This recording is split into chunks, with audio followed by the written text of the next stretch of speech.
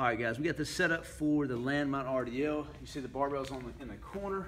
One end, you have the weight. On the other end, and you're gonna go contralateral. So in other words, whatever arm is picking that weight up, that leg is going back. Always like to think of your weight is on the inner thigh. Your weight's gonna be scraping the inner thigh. So just kick the other leg back. Your hips are dropping back. You wanna see that chest staying up. You don't wanna see any rounded shoulders or anything like that. So the chest stays up, hips are dropping back. Real slow and smooth movement to really light that hamstring up. Hit the posterior chain. That is the Landmine RDL. Repeat on the other side.